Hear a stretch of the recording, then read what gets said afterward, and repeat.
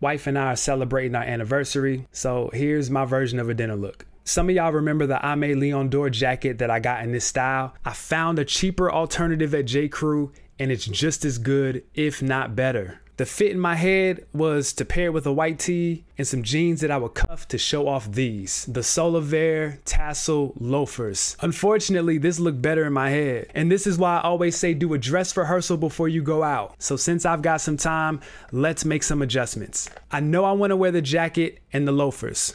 So the first change was switching up the wash of the jean. The slightly darker wash gives more of a contrast to the jacket. So then I decided to swap out shirts for my Jesus is King crew neck. The colors in the design bring everything together. So now the fit focuses on the black loafers. They draw attention themselves, but since they're black, they're not loud.